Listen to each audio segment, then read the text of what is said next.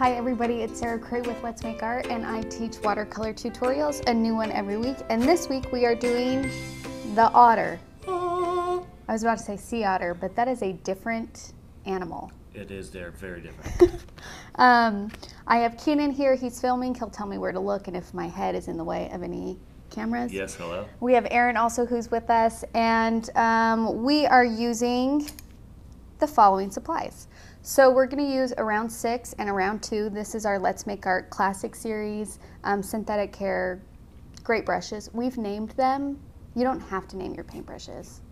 Keaton, did you know that this is you? I did know that. I found out recently. And this is Brock. Very fitting. They're round 6, round 2. I have noticed that sizing of brushes is not the same all across the board, so don't stress out if you have a different brand and they're slightly different sizes. I don't know why they do that. It's like jeans. You know what I mean? Jeans. Yes, jeans. Women's jeans, at least. I don't know about men's jeans. I don't know if I buy enough jeans. To know if the sizing is different across? Yeah, I wait as long as humanly possible to buy a new pair of jeans. Okay, we are going to do this project in 5 steps. So our very first step, we are going to put in our shadows and start defining our spaces. Our second step, we are going to start putting in our fur shadows here, kind of where the fur is gathering on our otter. Our third step, we are going to paint the water around here. Fourth step, we are going to do the face, so the eyes, nose, and mouth. And the last step, I like to use as details. So just take a step back from your painting, see what else it needs. We are using 4 colors. So our first color here is tiger orange. Our second color is rose red. Our third color is leaf green. And our fourth color is azure blue.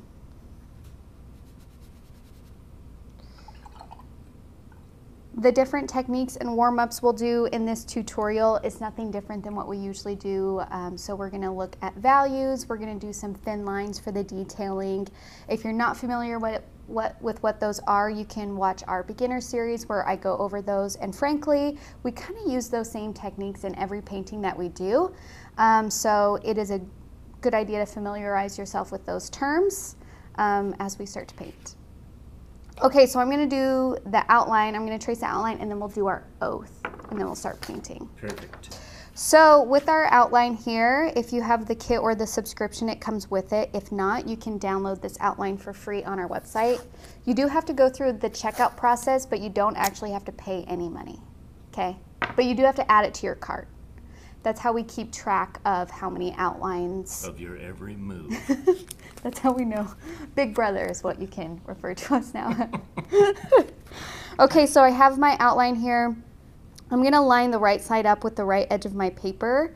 You can even, if you want that end of the body to line up with the edge of your paper. And then I tape it down so then when I'm tracing, I don't lose my spot. And then you're going to take your graphite paper and you're going to use the darker, shiny side down. And just so you guys know, as you can tell, this is a well-used piece of graphite paper, well-loved. They're reusable, and they actually get better with age because then they're not as sensitive. The first couple of times you use graphite paper, you're going to notice that like even your wrist resting is going to leave some marks, maybe even the creases is going to leave some marks. That's normal. Just keep using it a lot and it will get better. I actually like that look. When something's left behind by the graphite paper. Yeah, it's kind of like this cool. Yeah, I think it's cool. Yeah, I get it. Yeah. Okay, so I put it in between my outline and the paper, and then I'm going to take, you can use a pencil, you can use a pen. If you have a hard time getting a soft line when you do the outline, I would suggest using a felt tip marker because it's a softer point, so then the line is going to be as light. This is just a pen. And then I'm going to trace a line and then pick up and see how dark it leaves on my paper, and then I'll adjust. If I want it lighter, I'll do lighter pressure, like that, so you can see the difference. Or if I want it darker, I would press harder. For those of you at home, I would suggest trying to do as light of pressure as possible because watercolor is transparent. So these lines, you're gonna most likely see through your paint if they're really dark. Now I try and go a little bit darker when I'm making these videos so you guys can actually see what I'm doing. But just do what you feel comfortable doing. Also, sorry, I was like thinking of tracing. The other thing to think about is even if your outline is really too dark, we give you 2 sheets of paper per project. You can always do it again. I don't want you to stress and think that you've totally messed up because your outline is too dark. Like, it's just a piece of paper. The worst thing is you'll just like put it away or throw it away, but we give you another one. Yeah. So not a big deal. Also, if you look at that in the future and see your progress from that one versus the most recent one, you'll probably have improved. That is very true. And it's a good milestone for you. And actually, we sell these. This paper that we're using is the Canson 140-pound XL. Yes. XL. It's the same paper we've been using for the entire time. That is true. I wasn't going to say anything. I would suggest just adding a pad of this to your order because then you have all of the paper you need to do as many projects as you want. So. We were actually doing an art hour, Monday Fun Day art hour thing for work. Well, now we do it regularly, but I did mini projects. And an easy way to do that would be get a full sheet of paper and then cut it into quarters. Oh, mini like small. Yeah. I thought you were saying mini like a lot. Mini, oh, M-I-N-I. There we go. Like Mini Driver. Okay. She's in a couple movies. Mini Driver, she's in Phantom of the Opera. Phantom of the Opera. She's so funny in that. She's also in a movie called, I think, Return to Me. Return to Me. That's a good one. Yeah. That's one of Michael's favorite movies. Mine too. I actually didn't see it until Michael and I were married. Never heard of it till then. Yeah. That's a good one. Right in the feels. You'll also notice here, and I'm trying to be more mindful when I create these outlines for you guys of where to put the lines. So what I've started to do is where there's a shadow, instead of outlining where the shadow is, I started putting these kind of like hash marks a little bit to remind you guys not to do like a really strong edge because that will affect how your painting looks, to have like a really dark line in the middle of your painting. But I think it's helpful to know where we're going to put our darker values in. So if you're wondering why we kind of have these thinner lines right here, they're not necessarily going to be like paint marks. It's more just saying here's a darker value here, or here's the shadow.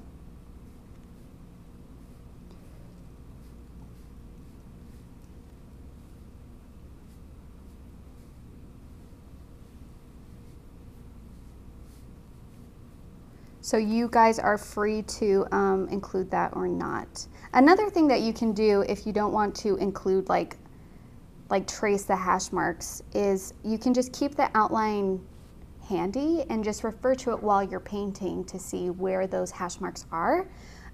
So then you know where to put in your shadows. But again, it's totally up to you. Also, there are times where you miss some markings. Absolutely. The first time you outline, so it's helpful to keep that around. I'm using an orange pen, which is kind of nice because then I can see where I've outlined and haven't outlined. But sometimes you miss a spot, and I just want to remind you, outlines are not meant for you to copy something exactly. It's just a general guideline. So if you accidentally miss an area, no big deal, just eyeball it. And also, I don't want you to look at this as a coloring sheet. I want you to go a little bit outside the lines of what we're making here because we're blending, okay? Does that show up okay on the? It's a little light, but I think it actually, I think it's seeable, yes. Okay, as long as they can see it. It's not as dark as you usually go. I know, I was going a little soft-handed with that. Okay, so let's do our oath. If you can raise your right hand, you too, Aaron, and you have to repeat after me. I promise to be kind to myself. I promise to be kind to myself. I promise not to compare my work. I promise not to compare my work. And I promise to have fun. And I promise to have fun. Ding. And I love to start that way because I think when we're starting something, and especially when we're a little bit newer at it, we're feeling a little bit scared or insecure, and we're constantly kind of like looking over our shoulder like, am I going to measure up, or is mine going to be as good? And that's not the point of creating. The point of creating is the joy in creating something, and it's not about who can do it perfectly or who can do it exactly. So I just want to remind you that that's what we're here for, is to have fun. So let's get started. Okay, I am going to grab my round 6, and we're going to do our first step, which is kind of defining our shadows and our values. So I'm going to get my paintbrush wet, hit it off the side of my cup so it's not dripping, and I'm going to mix a brown. Now brown is essentially dark orange, but we don't have black here, but we can mix brown by mixing complementary colors. So I'm going to grab a little bit of rose red and a little bit of green. And now I have kind of a brown, and this is a really warm brown, but it's a good place to start. In watercolor, usually it's nicer to start with lighter values and build on those instead of start with the darkest darks, because we usually don't have white paint with us. So we want to keep our lights as much as possible. So I'm going to start with this. If you're feeling like it's too orange, the opposite of orange on the color wheel is blue. So you can put blue on there a little bit to tone down the orange if you want to neutralize that color a little bit. Now, if your orange is really yellow and you add blue, it might now start looking green. If it starts looking green, add a little bit of red. So when I'm mixing colors, I just like to react to whatever color happens, because it's not an exact formula, and what you guys are mixing is going to be different than how I'm mixing, because it depends on how much paint you pick up. So just kind of be okay with yourself reacting to what's happening on here. And if you need a little color wheel to remind you what complementary colors are, you can find that anywhere. Nice. We also have it on our website. We also sell a like actual physical one too. We do. So I'm going to add a little bit more green.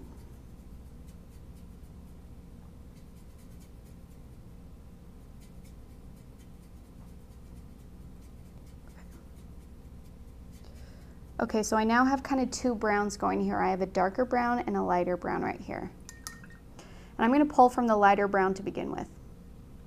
So I'm getting my round 6 wet, hitting it off the side of my cup, picking up some of this brown, and I'm going to start putting shadows in. Specifically, I'm going to work underneath the neck here, like underneath the chin, and underneath the hands or the paws.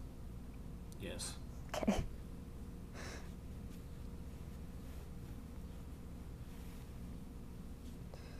So putting it in, I'm working fairly quickly. And then immediately I'm going to grab a little bit of water, rinse my brush, pick up a little bit more water, hit it off the side of my cup, and start to blend out.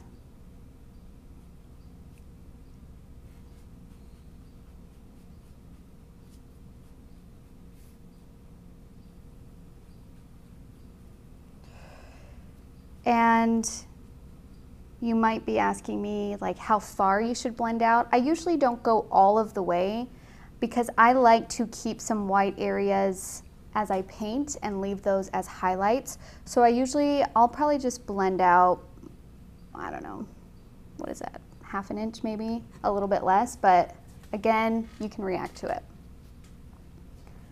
Then I'm going to pick up some more brown and go underneath the paws. I'm calling them paws. Do you think that's right? I'm actually Googling it. Great. Great. So yes, 5 webbed agile fingers on each paw for gripping and small prey. Oh, okay. So I didn't know that sentence would get so aggressive. So violent. Okay, so I have my brown, and immediately I'm going to grab some more water, hit it off the side of my cup so it's not too much water, and start to blend. Now the longer you let your shadow sit or this darker value sit before taking water and blending it out, the harder it will be to blend out. So that's why I try and work fairly quickly. Now, oh, I just read a tip. I don't know if it would work with watercolor, but I'm learning about gouache. Oh dear.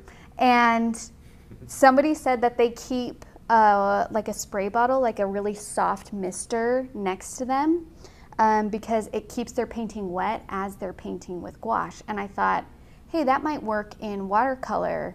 I haven't tried it. Interesting. But yeah, if like you notice that you have a hard time working quickly where you can't keep your paper wet while you're painting, I wonder if you can like paint an area and then like kind of like spritz it. I think there's a hose nearby. We could probably find. There we go.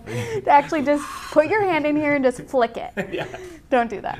It would have to be a really soft mist, so it would be an even like spray. Because if it's like drippy, then it would actually end up making marks. But I feel like if it's a soft, even mist, that would work. Be really fun to play with. Also, it's handy if you have the tube paints that you leave dried in your palette, because then you just spritz your palette.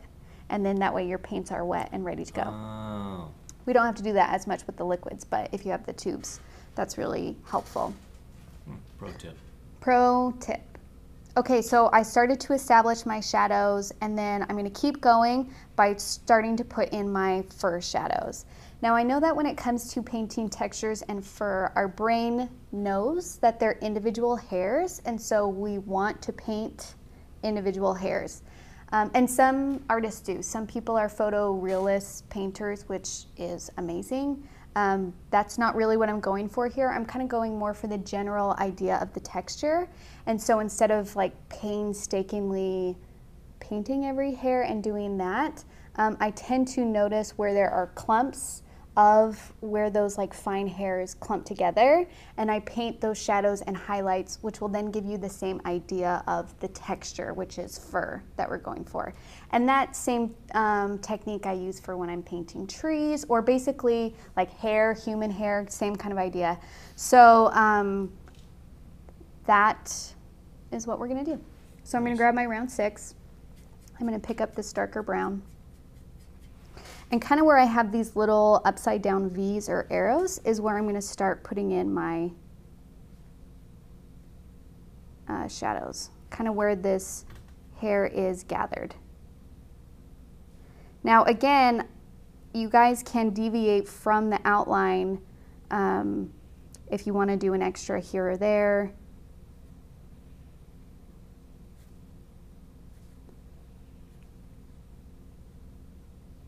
That's actually one thing I really like seeing you and Nicole both do, where you use an outline, or you, like for Nicole, for example, she would, with pencil, write something, and then she wouldn't always follow that specific line. She would go with as she wrote it, because the pen versus the pencil is a little thicker. So same with this, you're going with the painting. And the other thing too is what I want you guys to pay attention to is the direction of these lines. You'll notice that these little V shapes are not going all the same angle the same way, and that is because they would change angle across the form. And so even when you're painting, your brush strokes and the angles of what you're painting as informs the shape that you're painting. Since this is not a completely flat object and it has form, then you'll see that it kind of shifts and kind of like they start to go in, then they move, and then they kind of go this way. And that is to show that this is a rounded three-dimensional form. And just when we can give little tips like that to our viewers of like what's going on, it just kind of adds dimension to your painting. But I wanted to give you that tip for those who want to do a little extra little V's and furs. Also, I would like to say that at this point in your painting, when I made this project, Keenan, I'm not kidding, I painted this far and I thought, no. And I ripped it off the pad and I carried it to the trash and I was about to toss it in the trash, this exact one. And then I thought, you gotta give it a chance, Sarah. Like, follow your own advice, give it a chance before you make a decision on it. So I brought it back and finished it. Just so you know, your painting is gonna look way funky right now, okay? Don't give up on it. Funny you say that because I was looking at it and I was like, this guy looks like he's got some winter weight he's just chilling with right now. It's real like cozied up in a blanket. Well, even with, I think it was when I started doing like the fur textures and the shadows on this belly and stuff like that, where I was just like, this is not communicating how I want it to. But then I remembered that like paintings are not always clear halfway through, and you have to give them a chance before you make a decision on them. And I had to like, even though I tell you guys that fairly regularly, it was funny to like catch myself not following my own advice. And then I'm like, give it a chance, Sarah, before you throw it away. And it turned out great. I just had to sit with it a little bit longer. And then you'll see here, I kind of used the length of these little fur textures to give us an idea of how long the actual hair is. So like up on the forehead and the head, you'll see that they're kind of short and stubby and kind of more on this body. And then when they get to the rest of the body, they get a little bit longer. And I think when I was looking at my reference photo, that's what I noticed with the hairs, is that they got longer on like the bottom part of the body. So that's just another tip for you guys on how to, when you're adding your little fur textures. The other thing I want to bring attention to is I am lifting up my brush. So I'm kind of blending these out, but I'm lifting up my brush as well because I want there to be highlights. In order for there to be form on something, you need to have a value range, which is dark values, medium values, and light values. Now in acrylic or oil or others, you have a white paint that you can work with that you put the highlights at the end. With watercolor, we use the white of the paper to actually act as our highlights. So we have to leave some areas not painted in order for those highlights to actually show up and make our form pop. So I tend to leave a lot of white area while I'm painting because then I don't paint myself into a corner and not be able to put highlights in there. That was a pun, Keenan. That was a great pun. You didn't laugh. I don't know. I was like, that. Inside I laughed. Inside, on the inside. I'm gonna put a little bit of color on the on my paws as well too. Kind of leaving the edge of those mostly white so they have that kind of highlighted form on the edge.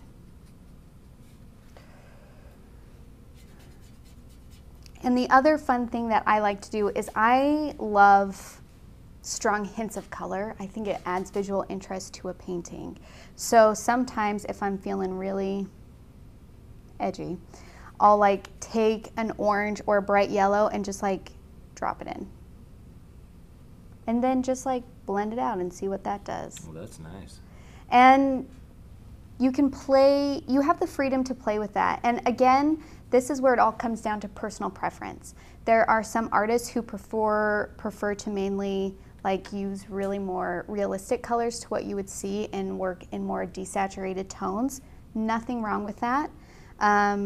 But for me, I kind of like the little pops of like red or green or yellow, and I play with them and I put them in different places. So I'm just kind of giving you that permission to play with that if you want to. If not, you can stay with your browns. And there's, again, no problem with that.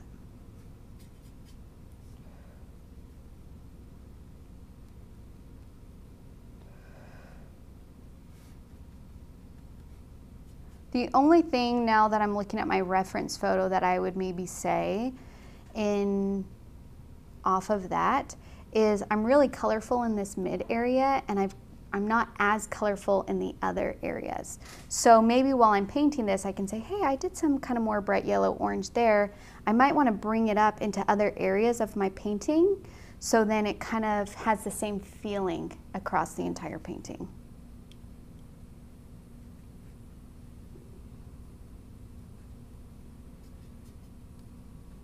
So I'm going to go through and add a little bit of yellow and orange kind of feel throughout here.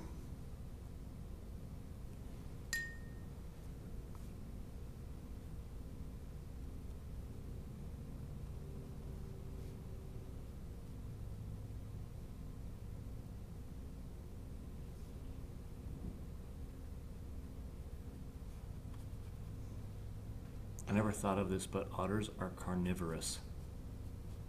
Oh my gosh, yes.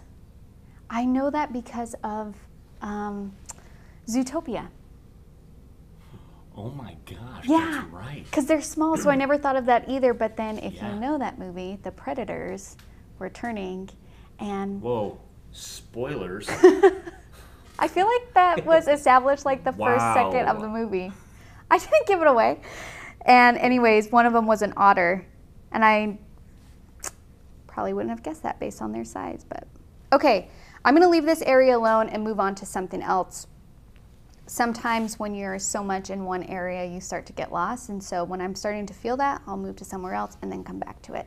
So we're going to move on to our next step, and we're going to work on our water. So I have water here, like right underneath the otter, and then I kind of did a ripple effect coming out because water moves. It also... I wasn't that perfect. But what I'm saying is, if you want your water, if you want it to seem like there's no movement at all, then you wouldn't have these ripples. If you want it to feel like there's a lot of movement, that's when you would have ripples or waves. So it just depends on how active, I guess, you want your water to be. So I'm grabbing, you're such a stinker. So I'm grabbing some blue, and I want to make it a little bit darker. So I'm grabbed a little bit of the rose red, which is going to give it kind of like a purple hint. And then I'm going to grab just a tiny bit of tiger orange, just a little, to give it almost like this green-blue color. Can they see that mixing on the... Yes. Okay. You can, yeah, I was going to say you can bring a little left if you need.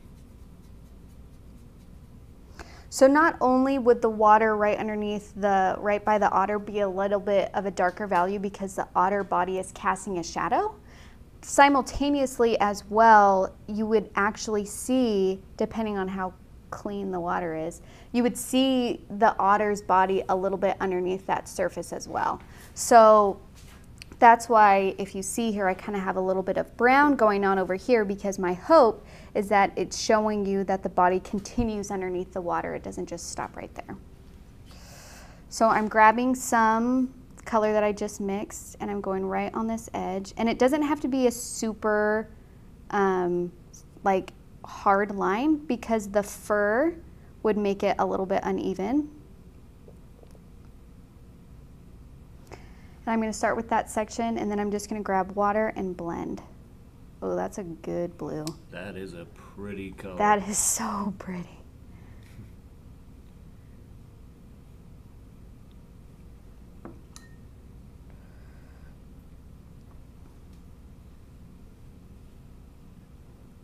And then I'm just going to keep adding water to this color to make my ripples. And again, you'll see that I'm picking up my brush. I'm leaving whites for my highlights on my water. And the reason why we want it to get, I like to have my paintings kind of fade. And to get the lighter value in watercolor, you just add water. So instead of having to pick up white paint, I can just pick up some water and let that kind of fade out a little bit.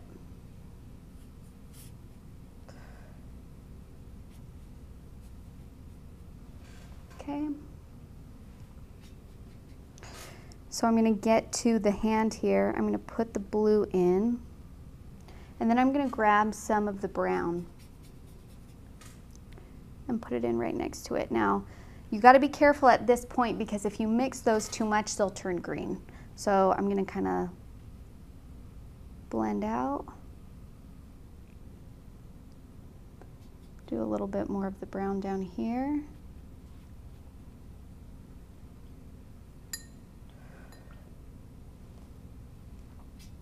And grab some blue again. And it actually might be easier to switch to your 2 at this point, since we're doing a finer line. So I'm going to grab that blue. And I just want to make sure it's a nice darker value. If I want it darker, I'll just mix more color. So I have a slightly darker blue. There we go. It's getting that really nice dark edge.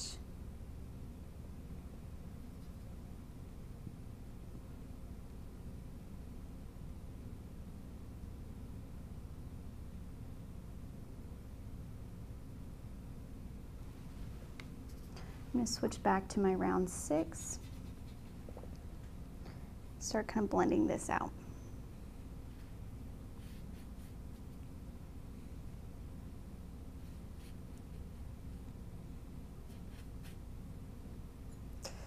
And again, this painting is a little bit more about giving general ideas of what is going on instead of having to paint everything in depth and detail.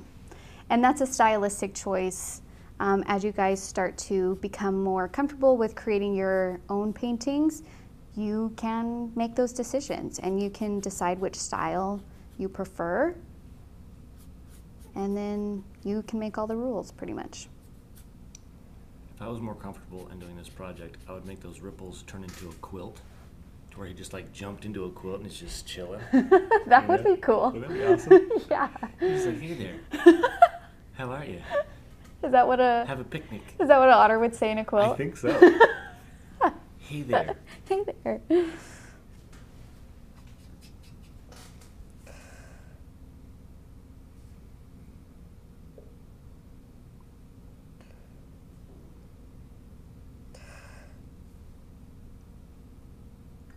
Now, okay, so for example, I just kind of blended out that line, right? And what happened was it went a little bit too, the angle isn't supporting the angles that I have going on with the ripples. So when that happens, don't stress, just take your brush and just like blend it out and like try and get that angle back on track.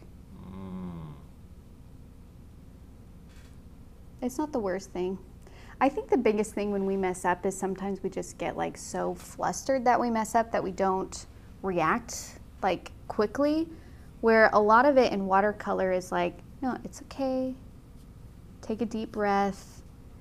If it's a light enough value, you can kind of like paint over it. If not, usually you can lift up color using water.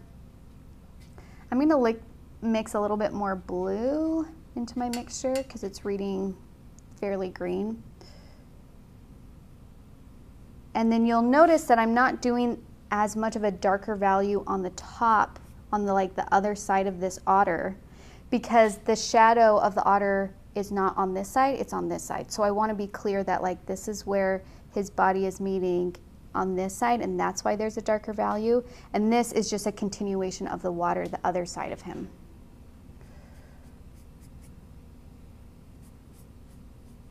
And we've done different water textures before. I think in the, which one? We've done like splatter water too. Oh yeah. Do you remember that? There was, I think, a Father's Day project last year. It was Oh, the fish, the rainbow trout. Yeah. So if you guys want to use that kind of splatter technique and water driplets, you can. If you want to do an even wash across the whole thing, you're welcome to. Because again, this is your painting. You can do whatever you want. You don't have to follow exactly what I'm saying. Are you going to name this otter? I absolutely think we should name our otter. I'll be thinking about it. I feel like when we do the face, that's really going to tell us what this otter is about. What kind of attitude he has. Yeah, exactly. Does he have a 401k? Does he seem like the kind of guy that starts saving for retirement in his 20s? Exactly. I actually read an article yesterday that was like, start saving for retirement in your 20s, and I was like, ooh, ooh. My retirement just got pushed. Well, I'm already about 10 years behind, but that's okay.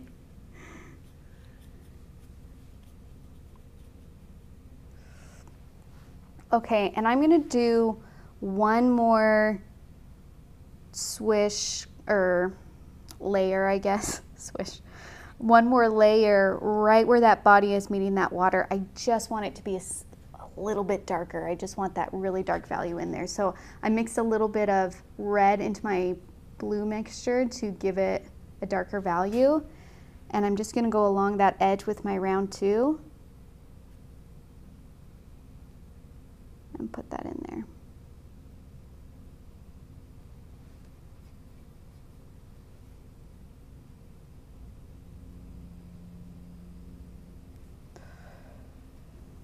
Because sometimes the technique that we use of putting our darker values in and then blending them out, sometimes we just blend out our dark values.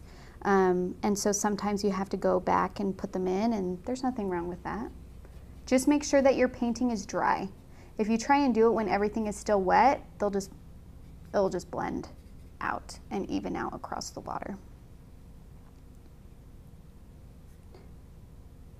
And again, I'm trying to account for the fur textures, so I'm kind of like making some indents in there. Another thing that will change that I found out on my mini projects, M-I-N-I, is that if the paper is different from what this is, it will blend and dry differently. Yes. Because the paper I was using was something else. I think you were using the mini pads that came in this bonus. I think you're using Stonehenge. So that will dry much differently than this Canson will. Yes, I have noticed over time that the liquid watercolors work better with the Canson paper, whereas when I use, like when I switch any of those things out, like if I use liquid on like Arches or Stonehenge Legion, they won't react quite the same. And I don't want to say that it's bad, because I don't think any of it is bad. I think it just depends on what you prefer to use. And I think it's silly to shame people for like what they want to use, because it's personal preference. So, but I have noticed specifically that the pigment paints also on the canvas, so ones that come in tubes, on the Canson paper, they also don't blend out the same. So really pay attention to the supplies that you're using, and if you're getting frustrated, it might just be the types of supplies that you're using and the combination of supplies, which is why I'm trying to give you guys samples of other things in these monthly subscription boxes so you guys can figure out what works for you. Because before, if you've never tried like the Legion paper, which is wonderful paper, and you use it and you're like, oh, this is wonderful, this is exactly what I've been wanting and missing, then now you know what you need. And so you don't know until you try it. So that's why I'm trying to give you guys different samples of stuff so you can figure out really what works for you and what you're looking for. Okay, I'm gonna leave the water alone and we're gonna go back to the head. So what I'm going to do is I'm going to do the shadows, because I actually haven't really painted the head at all yet. So I'm going to do the fur and the shadows on the head, and then I'll go back to the body while that dries, and then we'll do the eyes and the nose and the mouth. So I still have my brown mixture here, and the top of the head has a slightly darker value. So I'm going to start with that, and then I'm going to blend forward. And the reason why that is darker is because the head, again, is three-dimensional. It's moving away from the light and turning away from it. That's why usually things that have form, the edges are darker value depending on where the light source is. If the light source is in the front, then that form is turning away. That's why it's going to be a darker value. Where like in the middle where that light is hitting it, that's where its lightest value, as well as if anything is poking out. You know what I mean? That's why your nose is usually highlighted, because it's poking out of your face and hitting the light different. Just gonna keep blending.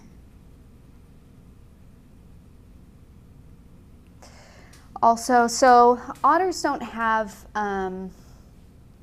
like a super defined snout, but it is still there. So we have to put a little bit of a shadow kind of underneath. That's what's going on over here, to show that it is poking out from the face. Where if it was like, I mean, think of like a bird or whatever, like those feet just go, that would be really defined. Keenan, I didn't mean that. I'm sorry. So well placed. I'm sorry. Okay. If anyone's confused, Sarah's referring to my nose looking like a bird's. Listen, Keenan, should I explain it? I mean, it's a good story. Okay. Keenan, You know when you feel like there's something about you that's so obvious, but it's not true at all? It's only because you're super hypercritical of yourself? Yeah. Keenan feels like he has a bird face, which is the most ridiculous thing I have ever heard. So I tease him about it because there is nothing. I'm like, your nose is perfectly proportioned to your face. Like, what do you... I told one of our coworkers, Desiree, that she told everyone else that I look like a bird, but she did not. She did not. Keenan makes fun of himself about it, Yes. which is why I feel comfortable making fun of him about it. Yeah. But maybe I shouldn't do that. No, Keenan? I'm pretty comfortable with it. It's okay. Okay, because it's funny. Okay. So I went to my round 2 and it still had blue on it. So you can see I have a light blue wash there. Not the end of the world, but while it's still wet, I could just pick that up with a paper towel. Also at this point, if you're working in really light washes, if your water is super dirty, it's actually going to leave a color on your painting and paper. So again, you guys will know what's best, but if you need to switch out your water, there's nothing wrong with doing that. I use 2 cups with the hope of leaving one to clean and one to pick up clean water, like clean my brush and then I have clean water. I just rinse. Those are pretty much the same I color. can't do that. I try really hard. Like, that's why I bring 2 water cups. Yeah. But Maybe you should bring 4. Okay, Just I'll bring try. them. Next time we'll just have all of the cups. I'll just have the entire thing water cups. Yes. I bet you I'll still rinse in like whatever Every one I of them. see. That would be really fun actually to figure out. That would be fun. We'll try it. All right. Okay, anyways, back to painting.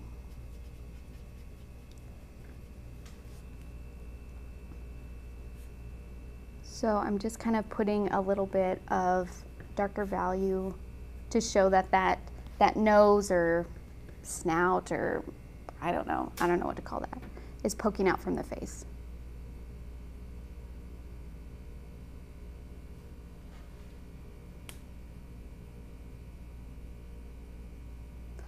And you'll see here, this had a long time to dry. Well, 1, because I was talking, and 2, because I had to pick up that paint right away.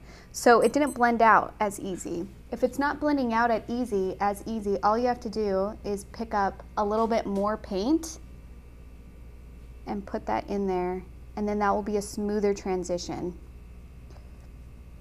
I have also heard some people say that depending on what the climate is like, where they are painting, that affects how easy they can blend stuff out on their painting. Like for really dry areas, they're saying that they're having a hard time blending right away. It doesn't transition as smooth. So that's... Bless you. I'm so sorry. That came out of nowhere. It did. I'm sorry.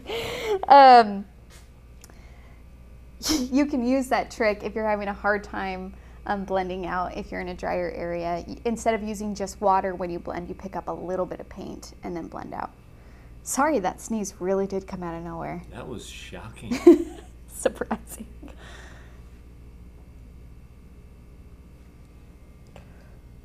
Okay.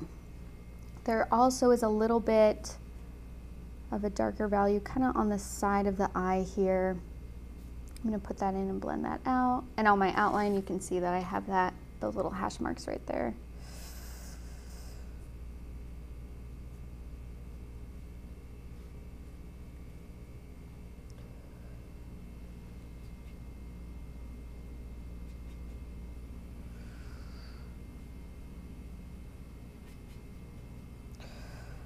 Okay. And I just grabbed a little bit of rose red to mix in with my brown because I felt like this was starting to feel a little bit green. So if you paint an area and do a light wash and you're like, gosh, that looks really green, you can just do a little bit of a soft like red wash over it and it will neutralize that green.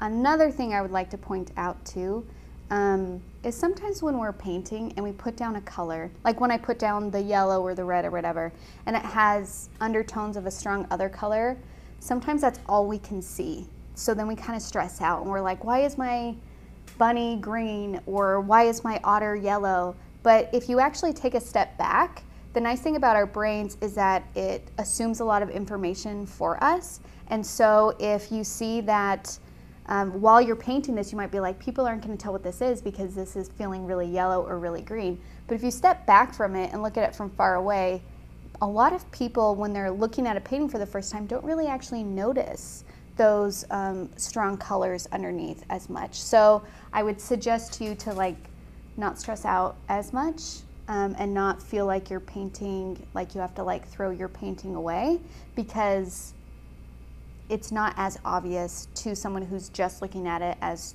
to someone who's actually painting it. Does that make sense? Total makes sense. Okay. Total makes sense. Make total make. It's a video game, I think. It's just called Total makes sense. Okay.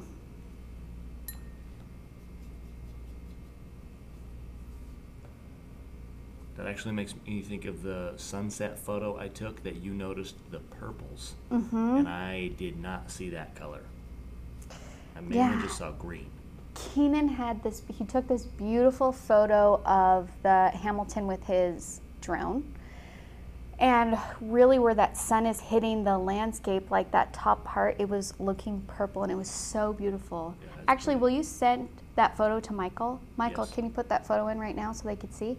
And I just said, I love right there that area is purple. And Keenan was like, I did not notice that. That color. Where like if you were painting that, you had to pull out purple, you'd be like, what the heck is going on? But it's there.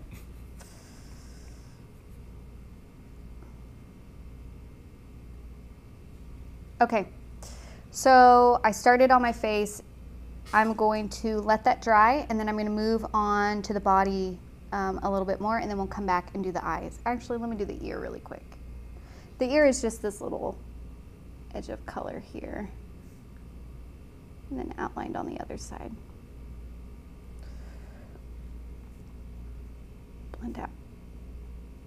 Okay.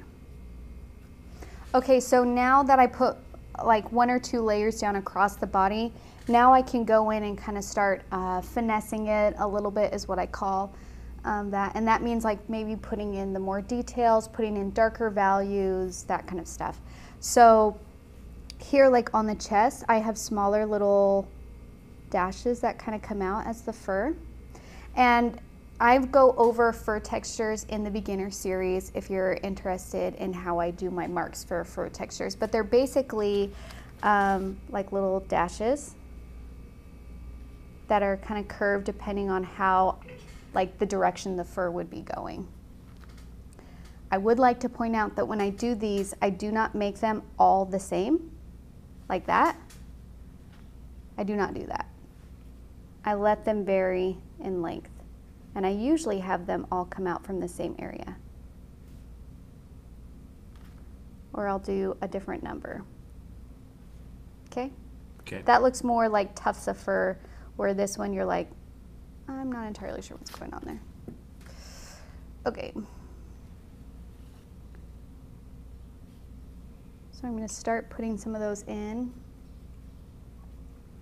And again, if your values on your otter are still quite not where you want them to be, you can do another layer.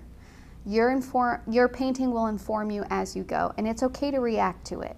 And I know that's really scary as someone who's just learning, and I know that you probably want to hear exactly how many to do of what, but I feel like there's a lot of value in letting you guys be the ones making those decisions, because that's how you learn. If I just told you exactly what to do every single time and not really explain why or how to change it or whatever, then you wouldn't be able to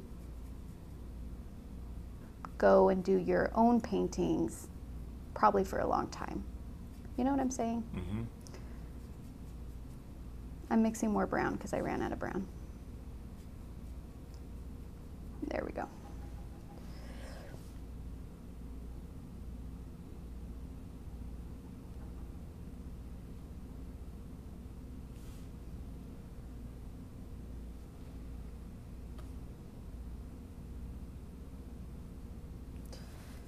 And then on the little paws, the little tufts get a little bit smaller again. And then the paws are going to have kind of indents here of where those webbed, what did it say? Webbed fingers go. So make sure to put those in too.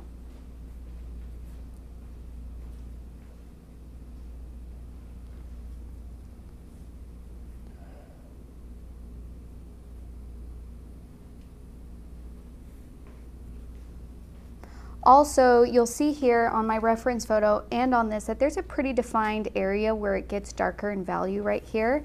And that is because, you know when you're halfway in the water and some parts of you stay dry and then some parts of you got wet, but then it came back out? That's kind of what happened here. So like, it's like this half of him is outside totally, and this half of him is going in and out of the water, which is why it's a little bit darker value. It's either darker value because it's wet, or it's a darker value because the water is actually over it. So that's kind of why that's going on right here. And that is so much lighter up here as opposed to like the belly and near the end. So maybe he's just rolling through the water, doing barrel rolls. And that part's still wet, you know? Yeah. Yep. Yes, Keenan? That's not that strange. No, I like to do barrel rolls in the water. Oh, I'm laughing. If I could do a barrel roll as an otter, I would. I guess I'm laughing more at, well, I work with Keenan, you guys. I'm getting to know him fairly well. And I love that when he gets excited about an idea, he just like keeps it going. And you just create this narrative about this thing, and it's in everything, and it's really wonderful, and it just makes me laugh every time. It's like, yeah, because your otter is doing barrel rolls over and over in a quilt, having a picnic. You're right. That is awesome. It just makes me chuckle.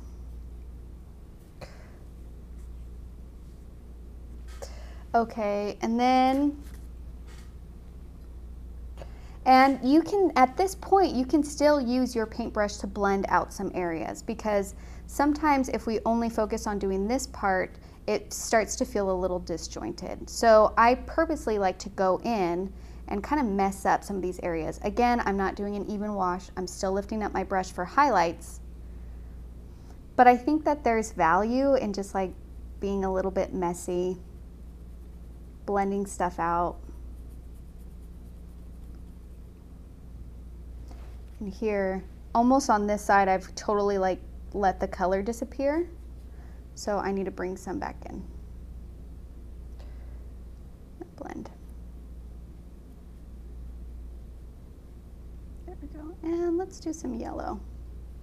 Yellow, orange, red, like we did in the shadows there. Ooh, I like that. That looks nice. I like that. Maybe bring that up here.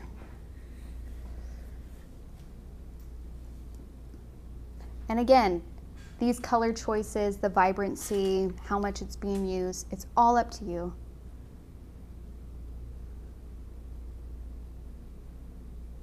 I just think that orange plays so well against this blue, and I think that's why I am loving it. They're complementary colors. So. They are. Nailed it. Nailed it.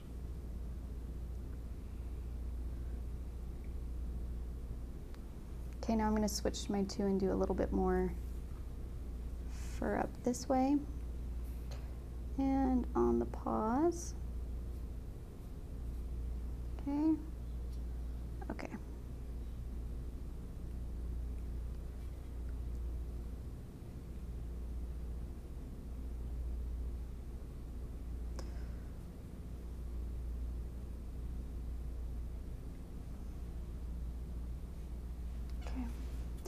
The other thing that I want you guys to pay attention to, and I'm kind of catching it in myself right now, and I know that I say this a lot, but I have to keep saying it, mostly as a reminder to myself, but also to you guys.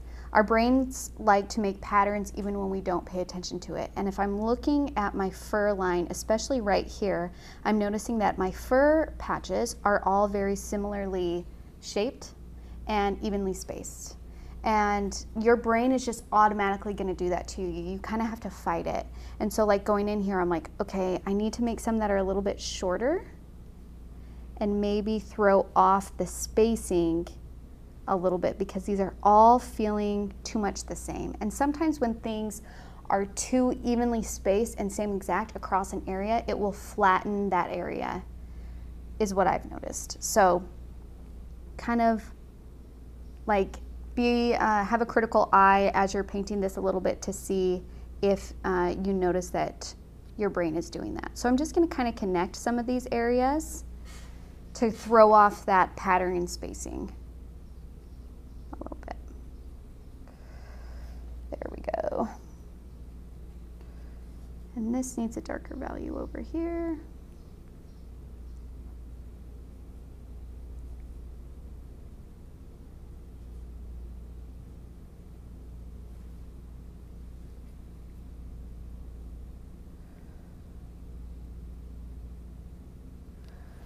Okay, I'm going to leave that. And let's go to the face, where I'm going to do the eyes and the nose and the mouth.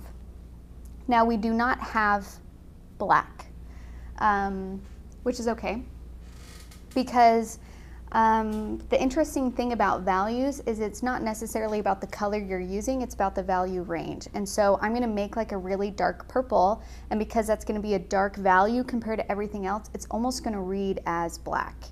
So I have my blue mixture. I'm going to add a little bit more rose red to it. And in the eyeball, are we on the close-up? We're on the close-up. Okay. I'm using my round 2, and I'm taking my black, not my black, my dark purple that I mixed. And I'm going to do the eye. And I leave a highlight in there near the top. And I'll go back and blend that out, just not yet. Okay? Also, if you have a really hard time working small, if you use like a black marker or a pen for this little tiny areas, it's not the end of the world. Like you guys can do that. I think I did that on one of the paintings. Mm-hmm. Do you remember which one I did that with, Keenan? I can't. No, I do not. I think it's when we had a micron pen in the box. Yeah, I do remember a micron pen. It was the duck. What?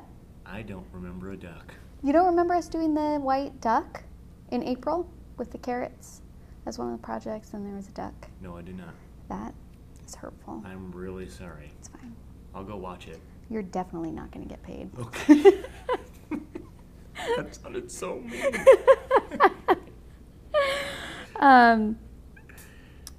Anyways, you guys can absolutely do that. Another trick that you can do is if you're able to control the amount of water that you're using fairly well, I've noticed that with liquid watercolors, if I get the area damp, like wet first, and then I drop in the color tends to stay darker than if I were to just paint the dark color on it. It's harder to do that in really tiny areas, but like if you watch the Monarch butterfly tutorial, that's what I do on one of the wings, is I paint the water first and then drop in the black, and it stays darker than when I just paint the black on there. I don't know the science behind it. I wish I did, but that's another thing that I've noticed. So if you want your things to stay inky black, there's little tricks that you can use to help that. Okay, and I'm going to use that same black for the actual nostrils here. And then his nose kind of goes in, so it kind of goes out and then in, so that's why this is a little bit darker here. And I have a little bit of a mouth.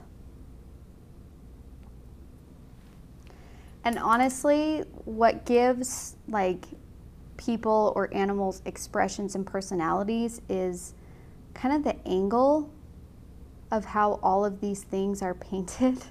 So you'll see different personalities emerge as you're painting.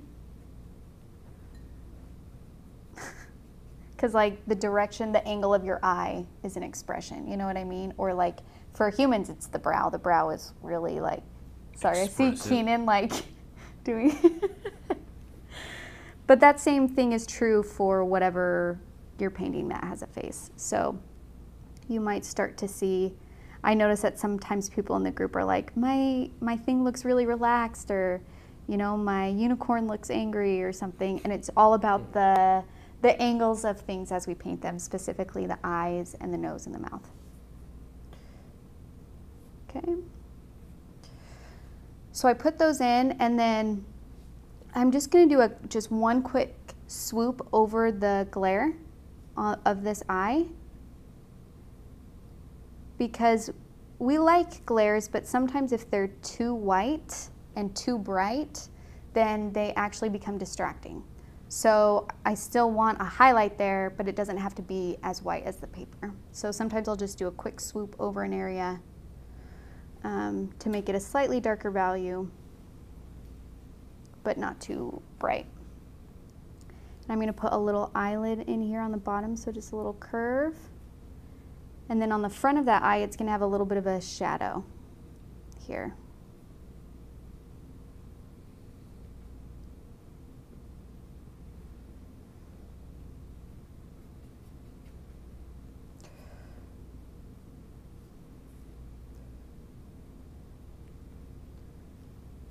There's a little bit of shadow on the side of the nose here to kind of show that it's going almost to a point.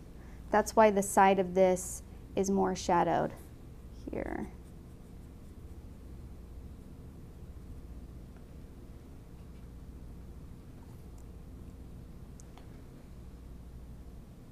And I'm going to add a little bit of yellow red on the face somewhere, because I have it here. I have it really strong in the body. I don't have it as much on the face, and I want it to feel as one. So I'm just going to go in. It's easier to do it on parts where there's like shadow than a highlight maybe. And just add a little hint of that color here and there, so then this painting feels as if it belongs all in the same world.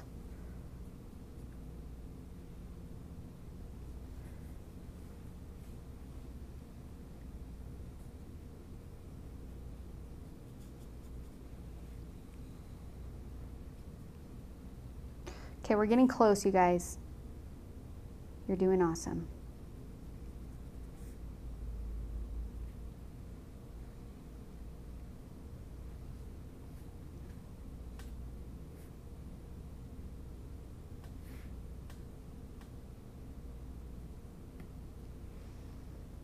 Sarah, do you think you could put the reference photo more towards the middle? Yes, like here. Here. Middle meaning right above the pad of paper. Oh, pad of paper. Yeah, there you go. Okay.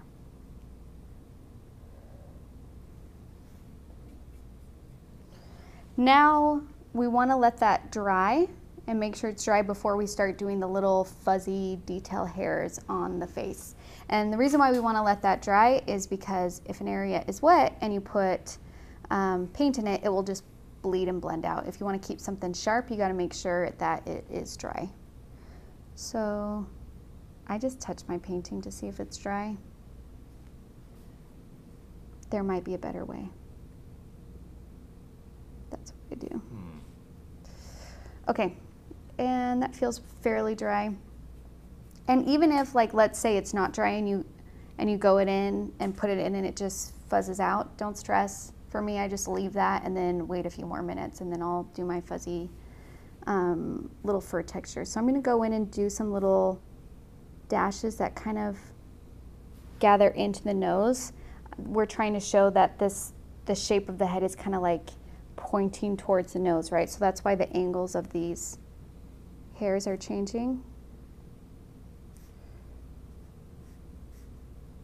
Again, try and pay attention to the spacing on some of them so it's not too even. And then it also, I mean, the whole entire face is fur, so if you want to do a little bit of like smaller fur textures on the side, I think their entire face is fur. Oh yeah, sure. Okay. Sure. I just said that and then I'm like, ooh, is that right? It feels right.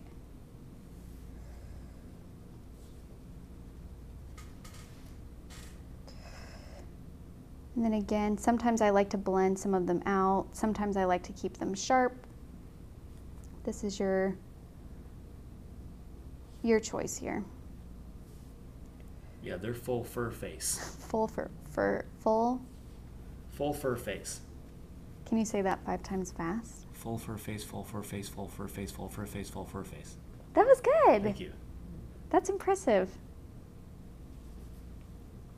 I had to concentrate really hard. I went cross-eyed. Okay.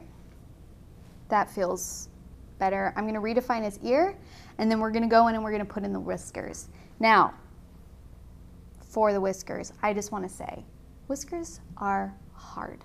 They're really, really hard.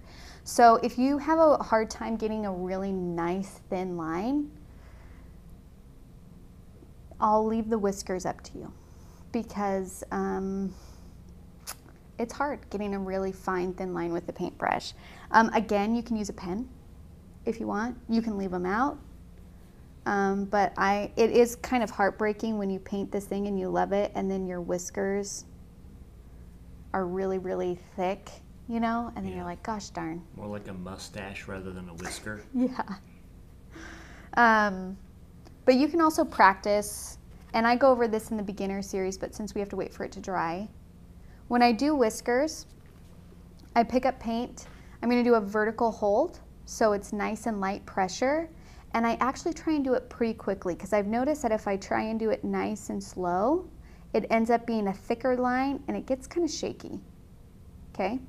So you have to, like, it's scary because you have to have this like wham bam confidence, but you guys can do it. And you just kind of like go, go, go, go, go. And I'm kind of letting my brush lift up. Do you want to put that practice right, oh yeah, put it right there. Right there. Then do that again. Same thing. Run it again. Run it again. So if you need to exaggerate this a little bit, you can, where it's like I'm gonna like pull away. So I'm lifting. You might not need to exaggerate it as much, but it's a nice reminder. Also, when you're doing long, thin lines, you might get like where you'll see on this one how it's an unfinished line right there. That's okay. I leave those. I do not try to go in and make that line even, because it is super hard to match the actual thickness of that line and the angle. And I think it would actually distract more from it if I tried to finish this than if I were to leave it. Also, with really thin lines, you don't see them all the time. It really depends on how the light hits it. Think of like a spider web. Spider webs, you don't see every single line. It's more you see where the light is hitting that. So if there are unfinished lines, there's nothing wrong with that. Nice. So don't stress over those. Another trick that I do when I do thin lines is when I pick up paint, I sandwich my paintbrush on my palette. So I press down on one side and I press down on the other, and that way I know that I have a nice smushed kind of thin line there. Do you spin it when you do that? I don't spin it, I just do one side, flip it over, do the other side. Because I want it to flatten, and then I play off of that flat angle, okay?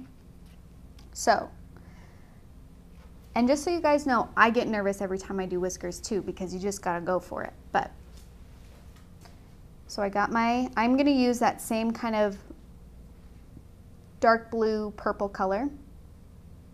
I have it sandwiched.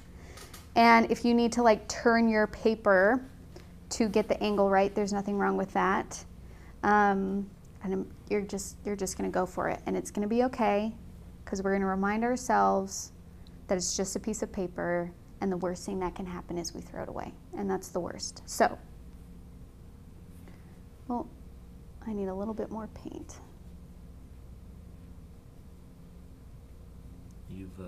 You've rotated drastically. Sorry. Where does it need to be? And I'll make sure. I just got really confused. I was like, why is the otter upside down? And And you'll notice as you guys paint thin lines that it's sometimes easier for you to do like either up and down or across. I'm a cross person, so that's why I am doing that. Does that make sense? Yeah, that's totally, yeah, okay. Absolutely. And here we go. I'm going to squish it one more time because that got a little thick, but that's okay. There we go. There. And then this side always throws me because it's like going to the left when I like to go to the right, but that's okay. We can do hard things. And I'm just going to have it, and you want to make sure that they kind of round. See how they're kind of at an angle instead of just straight? So make sure you kind of curve your whiskers, and you're just going to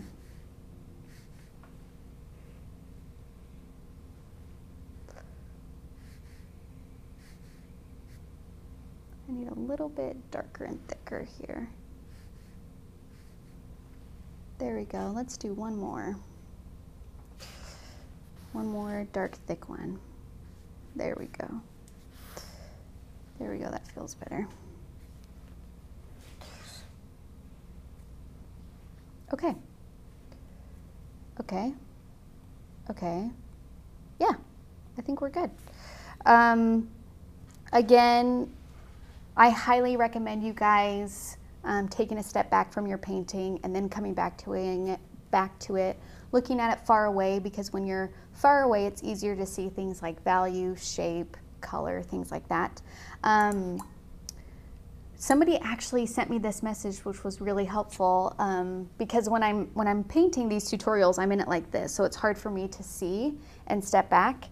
She says that she keeps a mirror at her desk and looks at it through the mirror, and it does that same thing of stepping back from it, which I thought was really an interesting tip. That's super cool. I haven't tried it, but you might want to try it. So also taking a picture is also helpful because it flattens it for you.